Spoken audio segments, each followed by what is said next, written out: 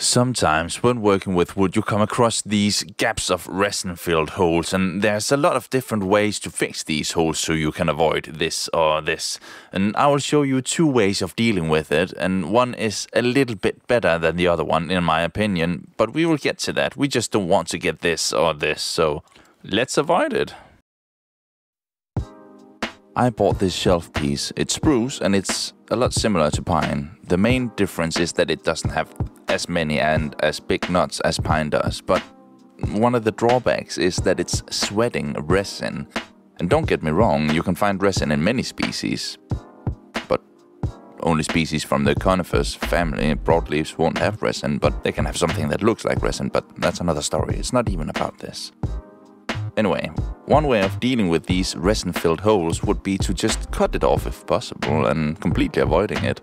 But sometimes that's not really an option, and then you have to think of something like putty or cork or something else to fill up these holes quick and easy, and that's fine if you intend to paint it, but if you want to stain it, then you would maybe like not to have these big uniform colors presented in the middle of your piece. So first you got to make sure that you remove as much resin as possible, and I did that already. And then in this example I use a tiny piece of wood and continue to shape it a bit at a time, not too much, just fine adjusting it so it fit into the hole as good as possible.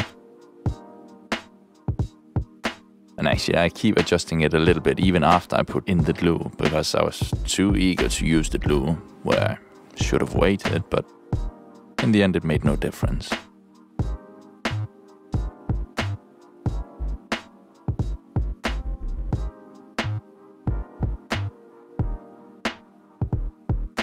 Then, when it finally fits the hole well, I use a block and a hammer to make sure it's as deep as possible after hammering it in. They were hammering along!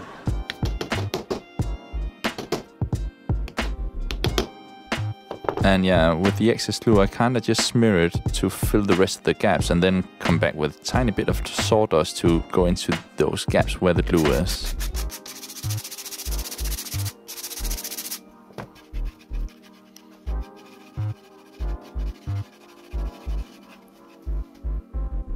In the second example, I used the trick that probably 98% of you already know, which is the glue and sawdust method. But this is not necessarily to learn new methods, it's more to see like what method you prefer to use in the end and how it looks in the end as well. But yeah, in this method I use the sawdust and glue, and again I remove the resin and I use a flathead screwdriver and a knife to remove as much as possible. Then the big lady makes a surprise visit before I start adding glue.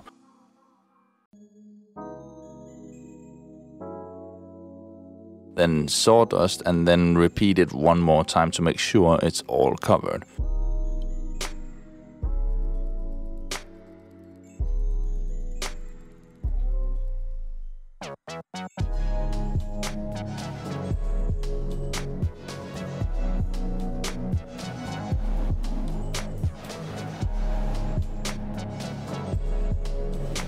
When the glue has dried completely, I come back and remove what sticks out, first with a tiny block plane for the piece of wood, and then followed up with sandpaper on both sides.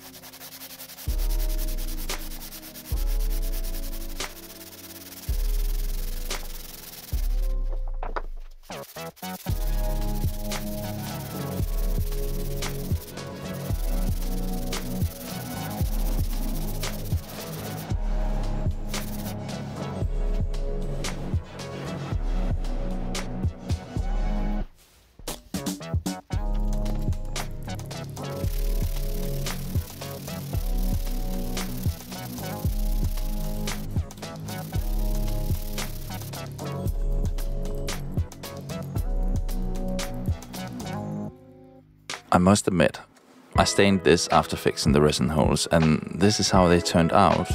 And I prefer the first method since it makes for a more natural look. But I can also tell you that the second method looks much worse when seen on a picture compared to when you see it with your own eyes. It's not even that bad. It looks really like crystallizing and I don't know, plasticky. It's not that bad in real life. Or maybe it is, but my eyes just suck. I don't know. Do you have a preference on how to fix these holes? And as always, thank you so much for watching. Bye.